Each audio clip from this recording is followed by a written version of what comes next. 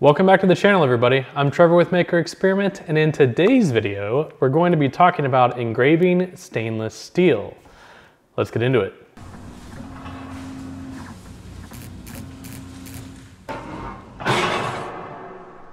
For this video, I'm going to be using my Epilog Fusion Galvo G100. It is a 60-watt MOPA laser, which will allow me to engrave the stainless steel directly.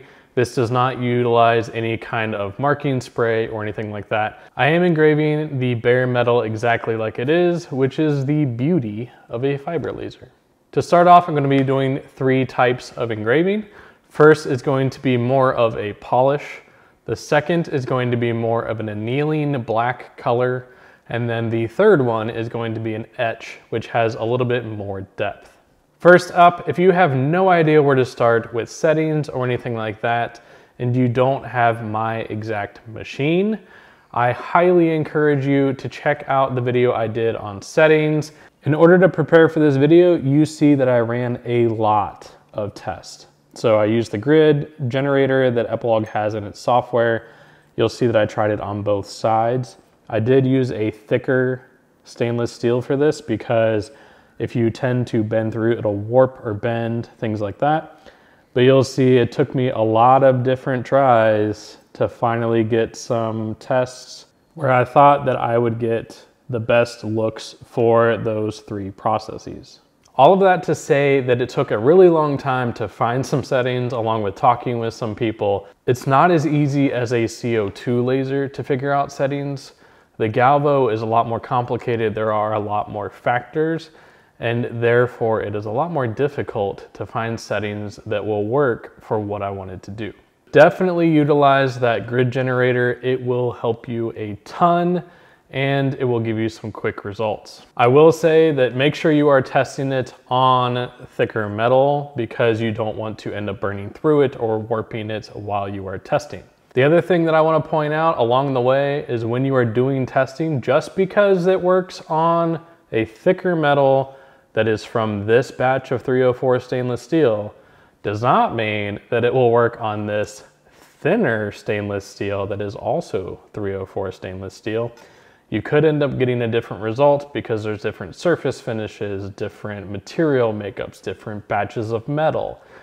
There's a lot of variety. Just like if you're laser engraving wood on a CO2 laser and you get different grain looks and different results each time you do something, same kind of mentality applies here. So don't assume that because it worked on this 304 stainless steel that it's going to work on this 304 stainless steel.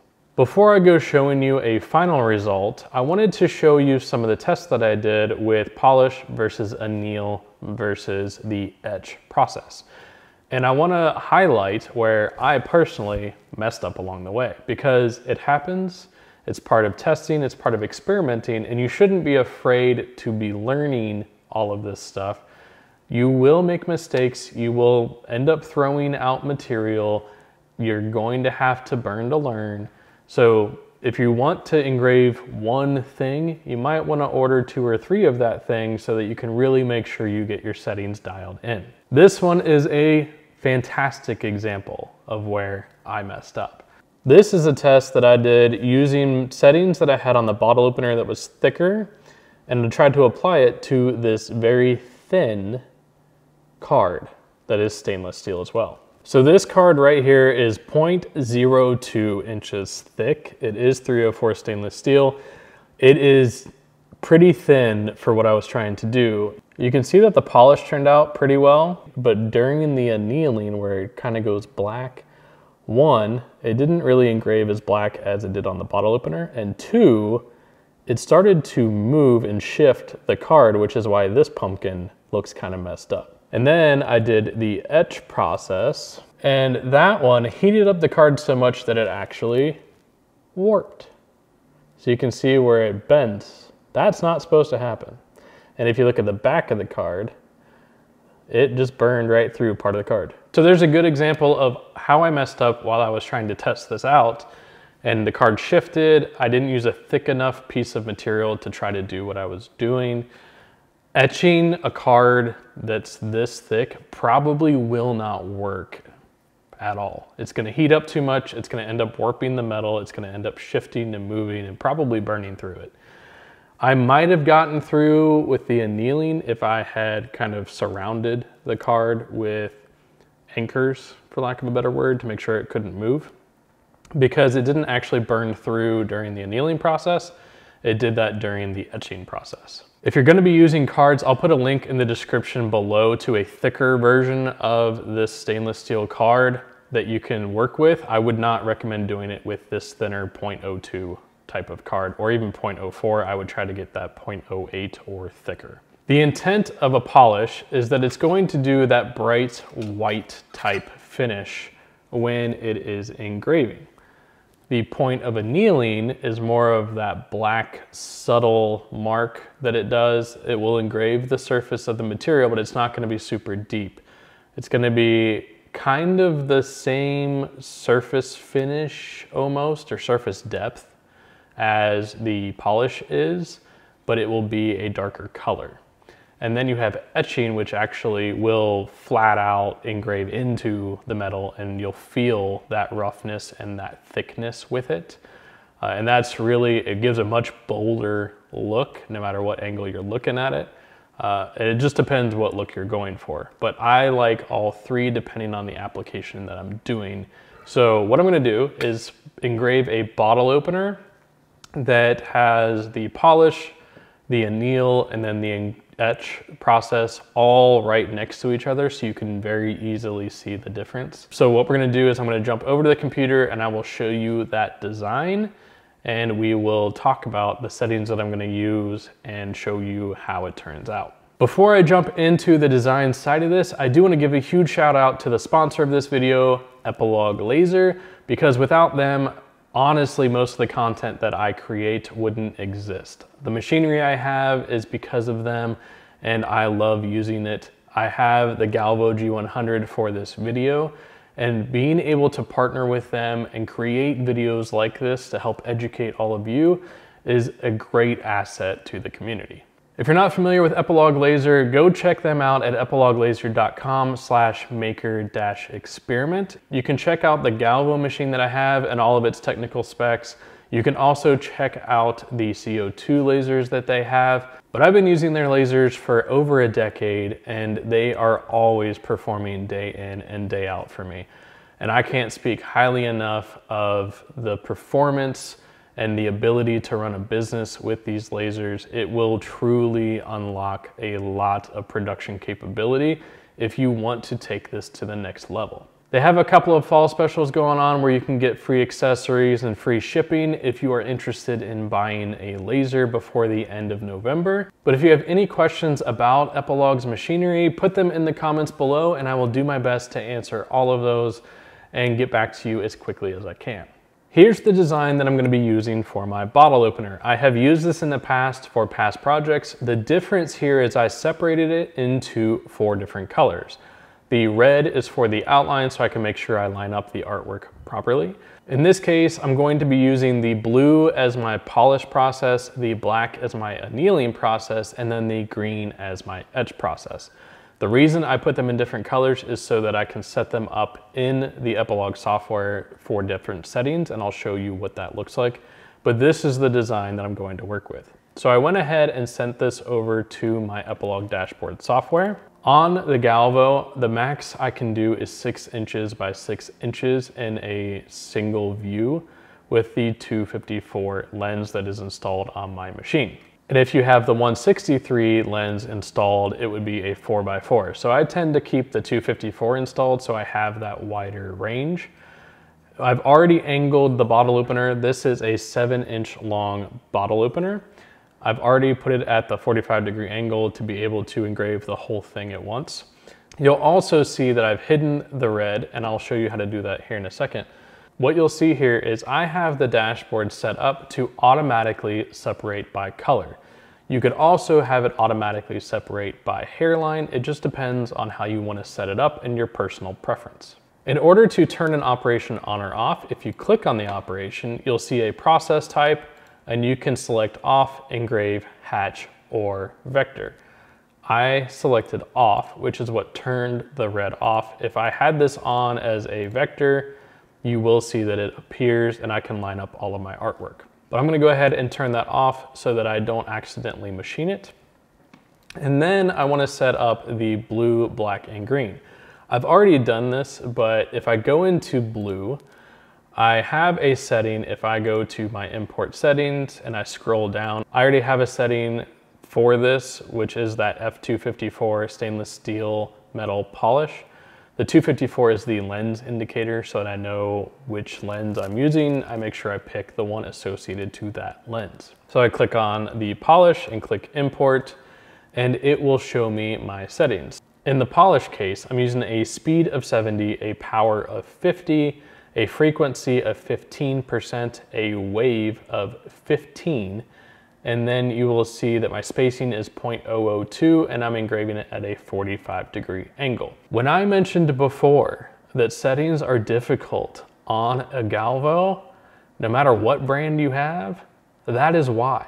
There are just so many variables that play into this, and it's really gonna take you some time to figure it out. Now, you can get a starting point from the factory, and that's great. They may not contain everything. So you're really gonna have to figure out what you wanna do, the look you wanna go for, and then figure out your settings on your own. And you're gonna have to be willing to waste some material and try things out to see what works for you. If I go into my Anneal settings, which will be more of that black color, you'll see that it's also a hatch pattern. The speed is 55.56. This is because I chose a generated result, which is why you have that weird percentage. Power is 50%, frequency is 10.5, wave is 4, my spacing was 0.0001, angle was 0. You might find different settings that achieve the same result, maybe even do it faster, but this is one that I found that worked within the 3 hours or so that I spent trying to figure out what I wanted. For the etch, this one is also a hatch process. Speed is 35%, my power is 75%, frequency is 1%, wave is 10%, my spacing is 0.0001, and my angle is 90 degrees. And as you see this machine, you'll see the angle change from one way to another way to another way, and you'll see it come at it from a different angle. It's really interesting to watch. It also is cool that it kind of sounds like R2-D2 when you're doing it. All of this to say, these settings may work for you. They may not work for you. You may get better results with a completely different setting, and that's okay because there are so many variables, so many options that you can really figure out how to make this your own. So what I'm gonna do is I'm gonna send this over to the laser. I will let it machine and I will show you what that looks like, and then we're gonna talk about it a little bit.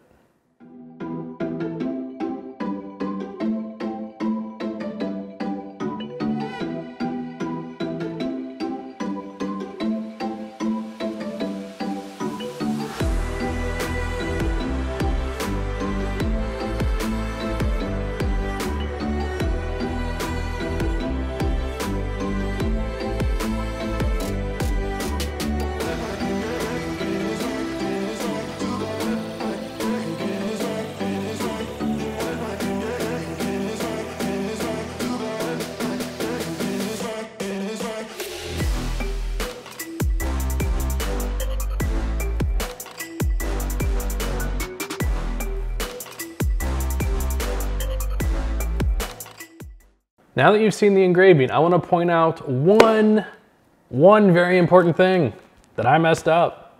Do not put wood underneath of the metal when it's engraving because it might catch fire. Don't do it. I can attest. Again, I make just as many mistakes as everybody else. Human error, not thinking through. If I didn't want to mark the bed of my laser, which is why I had the piece of wood under there, I highly recommend you just put a piece of metal under there so that it just engraves it and it doesn't try to catch it on fire. Now, all's good, no damage done, but you did see a little bit of flame up during the process, and that's what it was from, so lesson learned. So this is the bottle opener. I'm gonna go from this side over. This is polish. the middle is the anneal, and then this side is the etch. So this is the metal polish. You can see it is very bright. It has a white contrast versus the stainless steel, and it really pops, honestly. I really like the way that that looks. I've actually used this polish process underneath of UV printing to give kind of a holographic type feel and look. I really do like how that turns out. Plus, it's a very quick process. Next up, we have the annealing, which is more of a black coloring. It's the same surface depth as the polish, so I can just run my finger across, and you don't really feel it a whole lot. And if you hit the light just right, it will look black. So right here, white versus black, and you kind of have that cool transition. That's part of why I wanted to do this, is to see the clear transition. But that gives you the black look that I was going for. The last one is the etch. I'll be honest, I'm not the biggest fan of the etch. There's a couple reasons why. If you try to clean it, you get a little bit of debris that collects in the metal, and it's very hard to clean it off. The second one is, to me, you get the depth, but it's also a lot dirtier. And you can see that it marked the back from ricocheting off the wood, frankly. But it also marked the sides a little bit. It just doesn't give as good of a result as I would like. I actually really prefer the annealing process over the etching process, but I've seen people use the etching process to do things like stone engraving to get a really deep look on stone. I've seen people do it for ice cube molds to engrave a pattern into a mold. I've also seen it in things like knives and stuff like that. It just really depends on what you're going for. But that's the process for engraving stainless steel on the Galvo laser, and 3 different types of engraving that you could do to get 3, frankly, very drastic results depending on what you're looking for. My favorite are really the polish and the annealing process. I really like how those turn out. They're very subtle with the depth, and they're also very quick and very clean in the result. The etching is a little bit dirtier and rougher of a process, and it's just not as, I would say, elegant or refined or demure, whatever that trending thing was. But I really wanted to highlight how you can get 3 very different results with the same exact material if you're playing with settings. Now, if you go into metals like titanium, you can get some color if you have a MOPA laser. And if you go to, say, brass or copper, understanding how a polish will look versus an annealing versus an etch. You might want to do etch for like a challenge coin if you want to paint fill it, because you can get some real depth to that. If you want it to be, you know, metal engraving only, you might want to do a polish or a annealing process. It really just depends on the look you're going for and what you want to achieve. Hopefully this video has been helpful. If it has, give it a thumbs up, subscribe to the channel, and turn on notifications so that you know when I come out with new videos. Be sure to check out my Instagram ActMakerExperiment, where I share things along the way. But I want to thank you for taking the time to watch this video, and I'll see you in the next one.